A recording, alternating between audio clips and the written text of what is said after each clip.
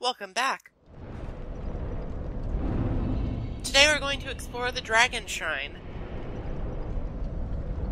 We're very close to the end of the game now.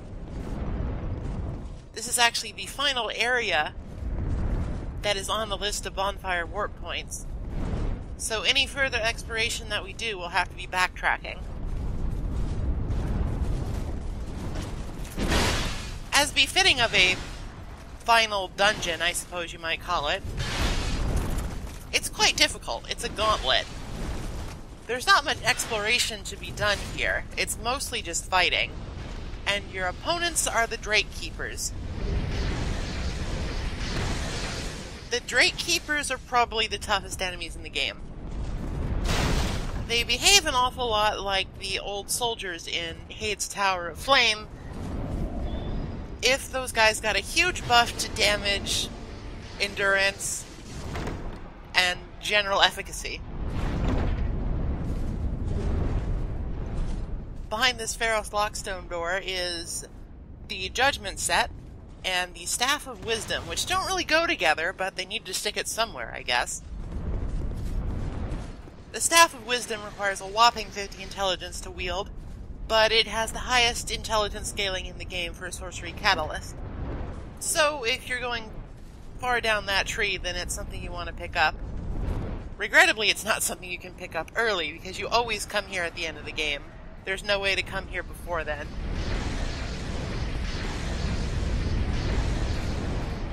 Now, the Drake Keepers come in several varieties. The Sword and Shield variety is not too difficult, but the guys that two-hand these enormous maces are awful. I am honestly convinced that they are not programmed correctly. It is entirely possible to get them into an attacking loop where you simply do not have an opportunity to safely counterattack. They have very low recovery times on some of their hits, especially when they start whacking at you with overhead swings. That can go on forever. Well, maybe not forever, but for quite a while. No other enemy in the game gives me quite so much trouble as them. I'm not sure if it's a personal failing, or if they really are bugged, or what. Given some of the weird decisions in this area, I am not above assuming that they might be slightly programmed incorrectly.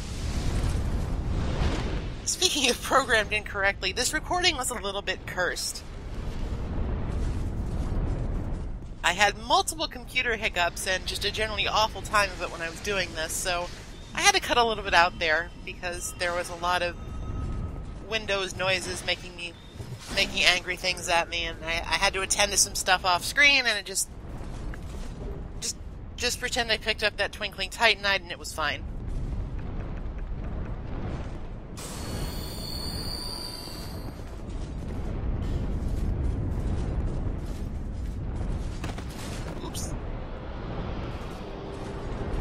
That's another failure I can chalk up to being used to Bloodborne's control scheme. Which actually, I should mention, is inferior to this one in the fact that you have to double tap the run button to do a dash jump instead of pressing down on the stick, which is much better in basically every way. Once I remembered which game I was playing, I had no further difficulties jumping. I see you up there.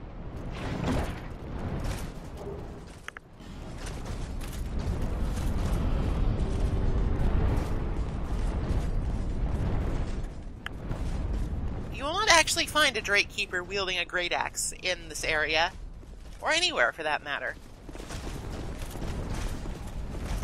I guess that's why they put the war axe in the chest.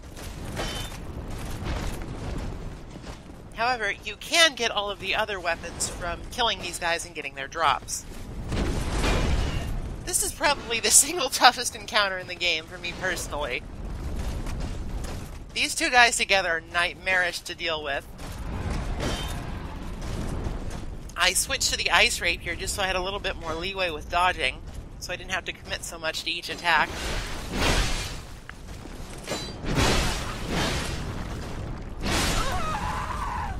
Unfortunately, he sort of got me in the corner, and getting put in a corner by something so large is difficult to handle.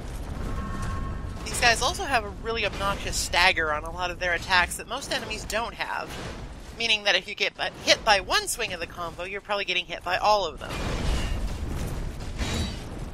After a quite frankly embarrassing number of deaths and attempts and retries, I finally managed to clear this platform out, and we continue on exploring. I'm really good at video games. Over here is a quasi-secret area. I wouldn't really... It's sort of obvious, but you might miss it.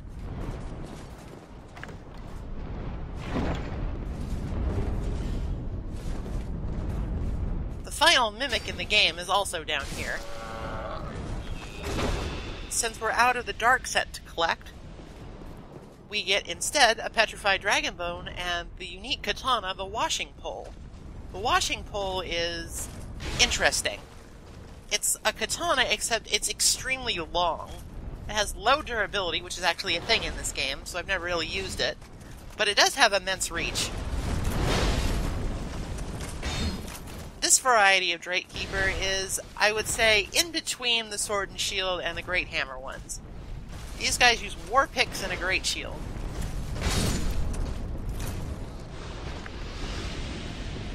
They do not tend to get into those super stunlock combos very often, but they can, especially if they shield bash you, which is difficult to avoid.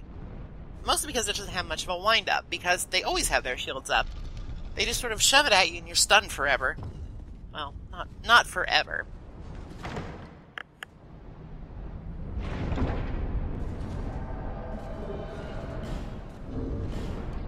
It's worth coming down here for this alone. The third dragon ring is the strongest dragon ring and gives the most benefits to health, stamina, and equipment load.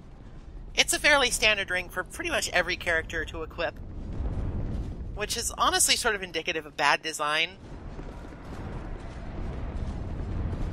I think it's sort of stupid that there is one ring that literally every character ever will want to have on at all times.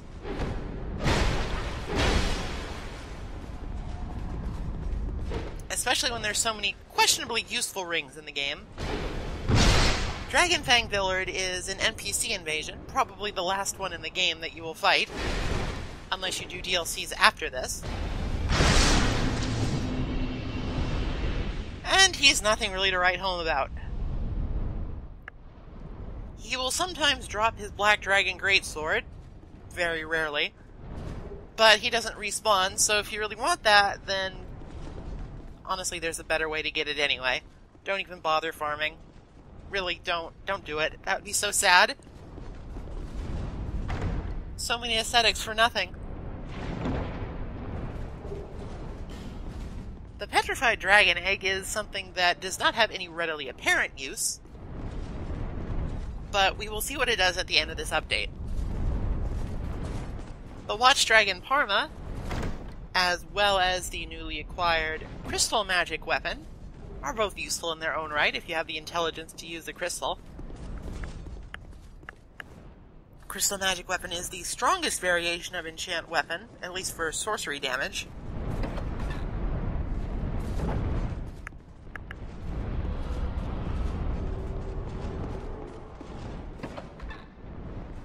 And it makes your weapon all cool and spiky if you're into that. Now, this Dark Spirit is not, in fact, a scripted NPC invader. This guy is just a butthole. He invaded me earlier when I was having so much trouble, and I was just like, ugh! So he gets me here again, but this time I am far more prepared to deal with him.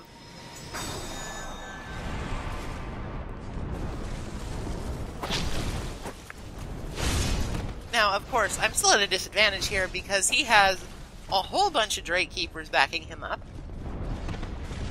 So it's best to retreat. With my Ice Rapier, I'm actually in a better position in this narrow corridor.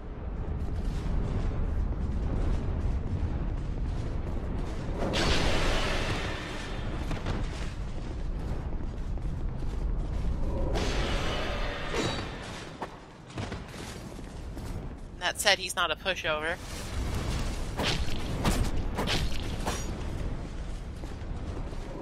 Normally, I do like to avoid it, if I can, healing during PvP battles. But at this point, he is simply an obstacle to my progression, and I am sick to death of this area. So he runs off and leaves us to play with the final variety of Drake Keepers, the ones wielding greatswords. They're probably the easiest. Their attacks are easy to dodge, they're quite slow, they have a lot of wind-up, and they don't seem to have the almost perpetual motion that the two-handing Mace Keepers have.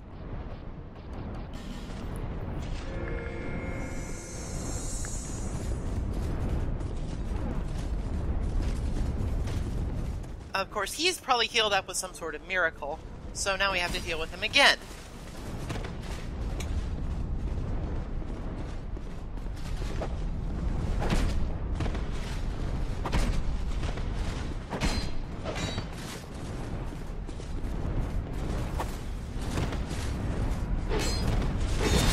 He might actually be using the washing pole. I feel like that was a mistake that saved my life.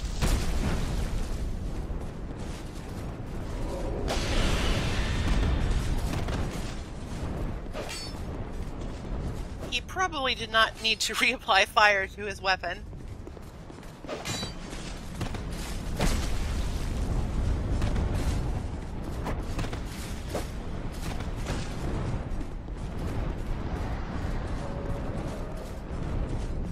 Unfortunately, once you've seen one PvP fight in this game, you've sort of seen them all.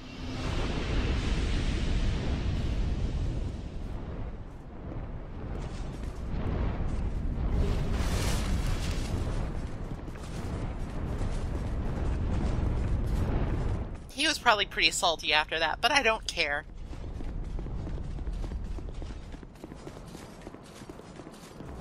Alright, back to the grind. These guys are actually made quite a bit easier by the fact that you fight them on an incline. That's not the case for most enemies, but they tend to suffer from the same issues that you do, in that if you're below them, they will have a hard time actually hitting you. You do not have this problem because they're enormous.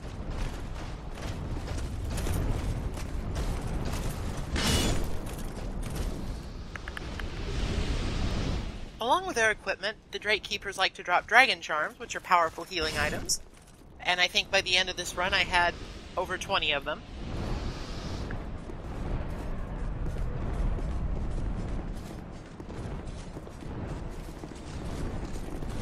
Breaking up the Drake Keeper monotony are these two guys. I'm not really sure what I would call them. They appear to simply be like dragon soldiers, I guess. Wearing unique equipment and using unique weapons. They behave like other player characters, so they're a little bit difficult. Mostly because they have so much health. Like, literally everything here.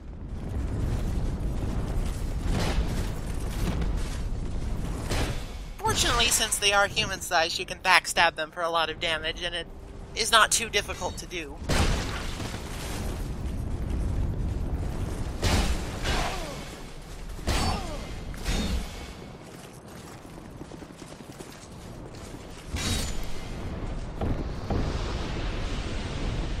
They will occasionally drop their weapons, as well as the occasional dragon scale.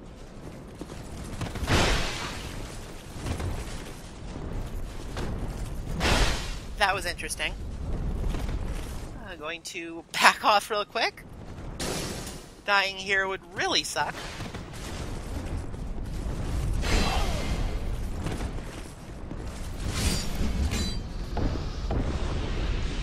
For instance, he drops the Black Dragon Great Axe.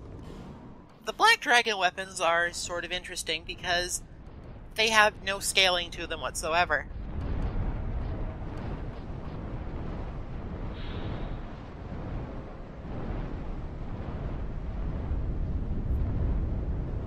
The Black Dragon lost its tail in a magnificent battle, and legendary weapons were forged from it. This is most likely a reference to Kalameet, the Black Dragon, the bringer of calamity, who the chosen undead fought in the past. Well, actually, I suppose that's all in the past in our perspective, so it's more like the past. Either way, it's a reference to the Artorias of the Abyss DLC. That attack is nasty, by the way. It's difficult to see coming.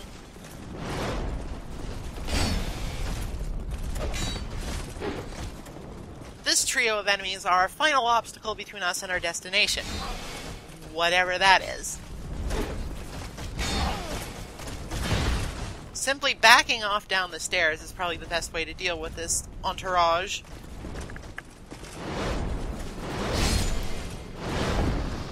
The dragon soldier tends to get ahead of himself. And perhaps more importantly, ahead of his allies.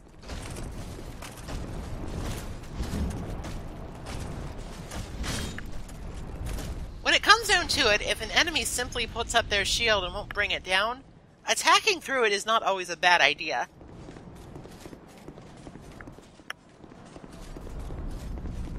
Gotta win through the chip damage.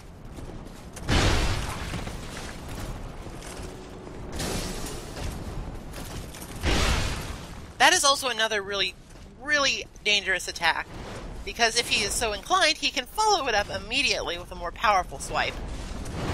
And you won't be able to do anything because shield bashes tend to stun you.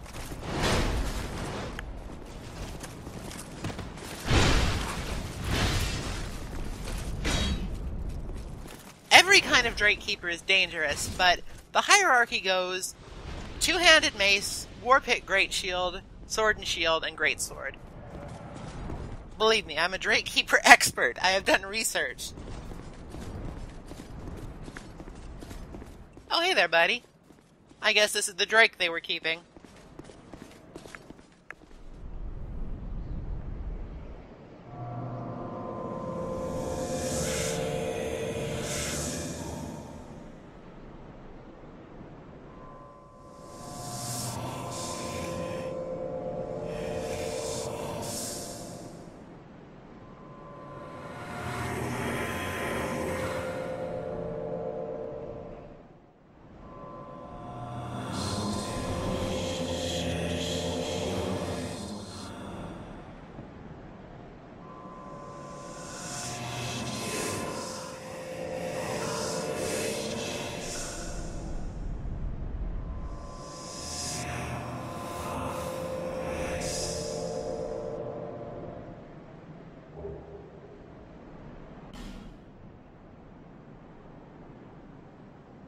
Well, that was a whole load of nonsense. The ancient dragon gives us the Ashen Mistheart and then promptly shuts up forever.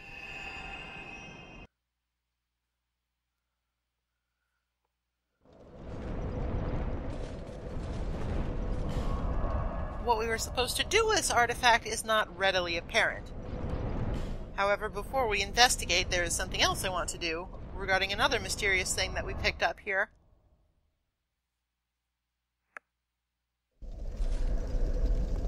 For reasons that are largely beyond my reckoning, we must deliver the petrified dragon egg to Megarold. The only possible hint that you would have to do this is that when you first talk to him, he will mention that he would have liked to visit the Dragon Shrine and, quote-unquote, comb it for goodies. Now, of all the things that we found there, I would put a giant lump of petrified egg to be fairly low on the totem pole, but apparently Megarold is intensely interested in it, so we need to go visit him.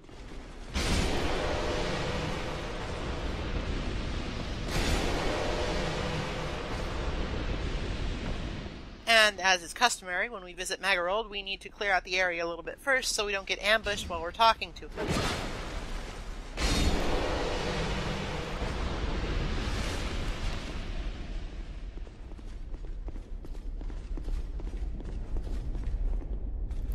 What is that? A petrified egg? From the shrine?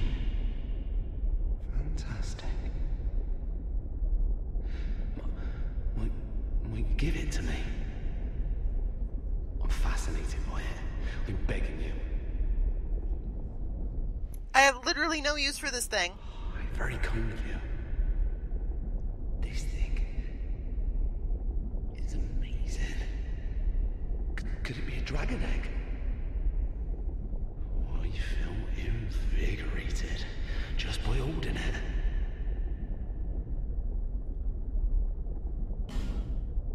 You're quite unusual.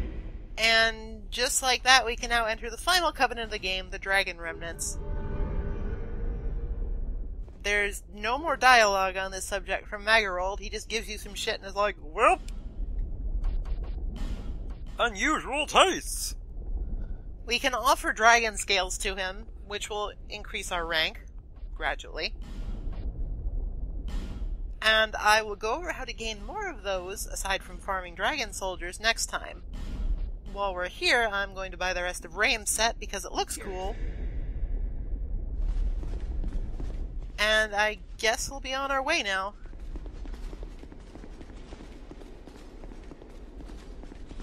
That ancient dragon was a real weirdo. He didn't even talk so much as make weird noises that turned into words on the screen. Some form of telepathy, maybe.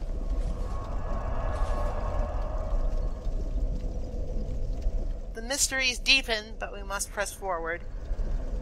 Until then,